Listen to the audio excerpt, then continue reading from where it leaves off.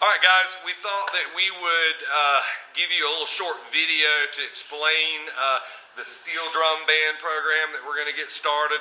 Really excited. We're going to be doing some outdoor gigs with the jazz band this year. And Mr. Naughton is going to be directing the steel band.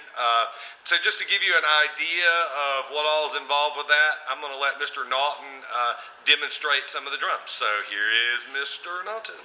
Thank you, Mr. Eubanks.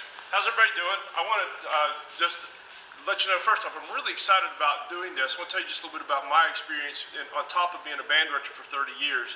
About 17 years ago, I started with the Milton High School band, and they said, by the way, one of your responsibilities is steel drums. Well, I didn't know anything about steel drums, so I literally sat in the front of the room and watched everybody play really, really well and said, man, that's really good. And then slowly I started to learn from there. I'm going to talk a little bit about the pans themselves, but I've been doing this now off and on for 17 years. I have played every pan, although I don't have a lot of repertoire for all of them, but we're going to talk about the pans we have here at Sequoia. First off, I want to talk a little bit about the drums themselves. We have our tenor pan, which is a lead pan, only has one drum. Has about 30 notes, 32 notes on the inside of it. And the thing about it is that they're arranged in fifths. So as you go around the drum, you'll notice it's not like a typical chromatic setup. And there's an upper octave. And then the highest octave, which you almost have to have a harder mallet for. We don't use those notes a lot, but they're there for available. But this is called a tenor pan, or we refer to as a lead pan. It has a lot of the melody. And then this is over here is the double tenor pan, which shares melody and accompaniment, chordal accompaniment at times.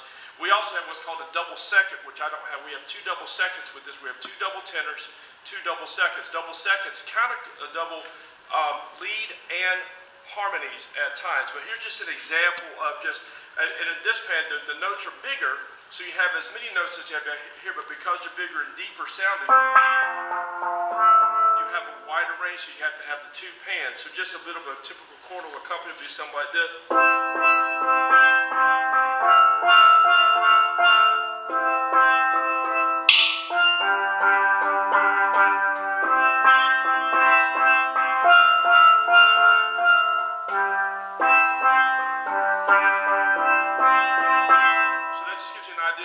Tenor pan. I said we'll have two sets of double tenors and two separate sets of double seconds with this group. Go back to the lead pan for a second. I got a little bit off, but this is a kind of a typical melody. We play anything from kind of pop to calypso. So one thing that, like, if we play for kids, they love Under the Sea from Little Mermaid. Here's just a little sample of what would be like on this.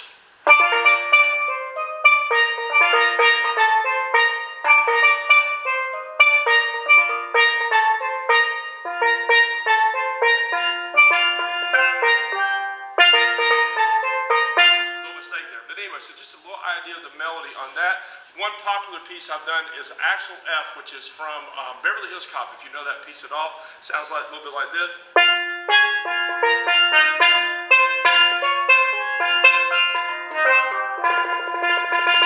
So that was actually a fan favorite of ours, and people always loved when we did that at my old school with Flowery Branch. So that's the lead pan. We actually have the availability of 5 players to play lead pans.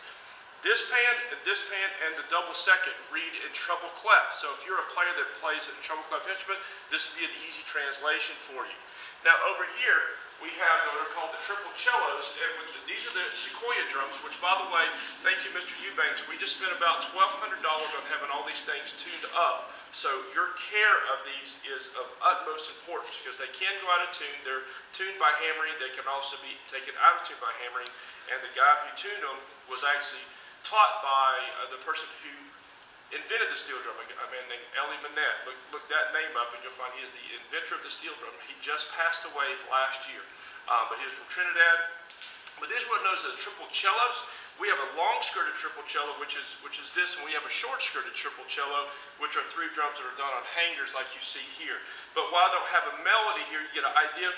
Bigger pans, lower voices. There's only a few notes per drum, but you can hear the deeper sound.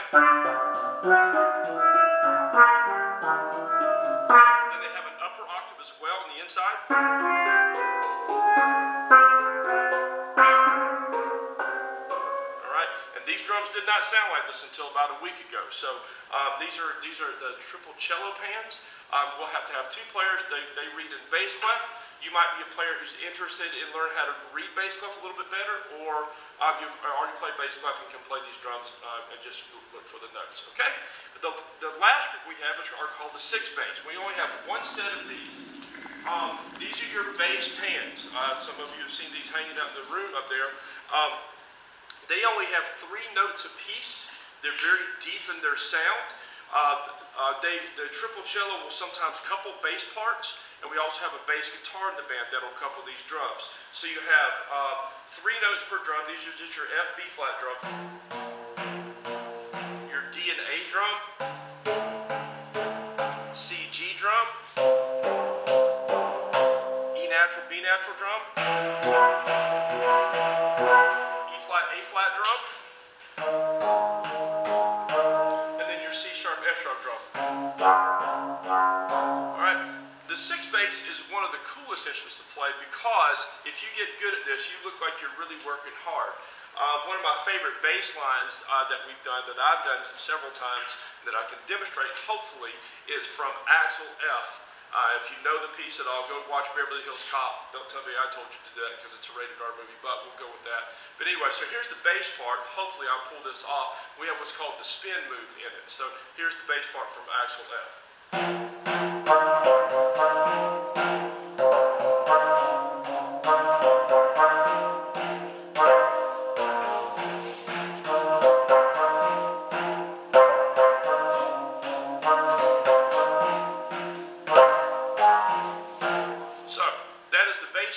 Like I said, when you get really busy on some of these things, it's a lot of fun.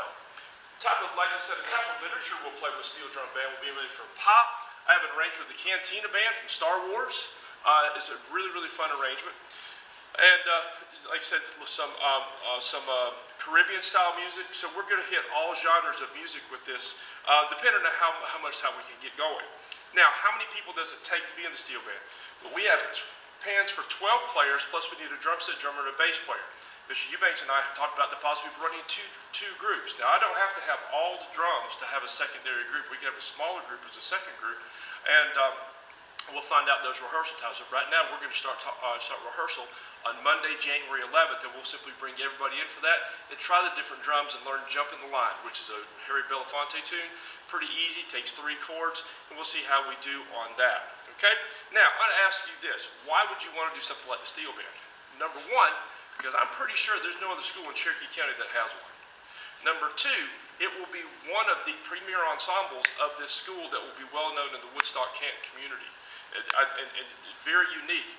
I can guarantee you get word out about this group, you will be asked to play gig after gig after gig, and we might start making some money for the band so we can start giving the Flowery Branch drums back and expanding our own set of drums. And they cost a little bit. Each drum here costs anywhere from $800 to $1,500. A set of 6 bass is probably around $3,000. So this drum here is around $900 bucks. So some other reasons to do this. It's a great enrichment ensemble to help, and it also helps like for wind players.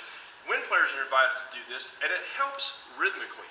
You want to talk about having to do rhythms that you don't normally do on your instrument, you would have to do them on here and be able to understand the pockets between beats of this. This would be a great opportunity for you to do this.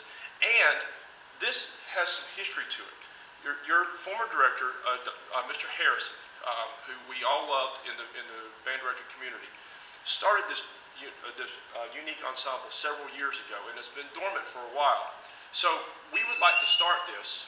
We would like to start this and kind of revive this, partly for the tradition of Sequoia High School, and partly in his memory and tradition that he started so many years ago. So we're going to leave you today with a video of. We're going to leave you today with a video from my ensemble who performed at GMEA. We actually had a combination of 2 sets of drums, so we had something like close to 30 players on stage in Savannah, Georgia in 2012. And I think you'll really enjoy it, and that will be an example of the type of ensemble you'll be a part of. I really am very excited about getting this cranked up, and was excited about having the drums in my house the other day getting hammered on, and we are so grateful for all the players that have signed up so far. We want to invite all of you to be a part of it. It's going to be a fantastic 2021. So as we say goodbye to 2020, hello to the Chiefs of Steel Drum Band, and we look forward to seeing you next year. Thank you. Have a great day. Bye-bye. Peace out.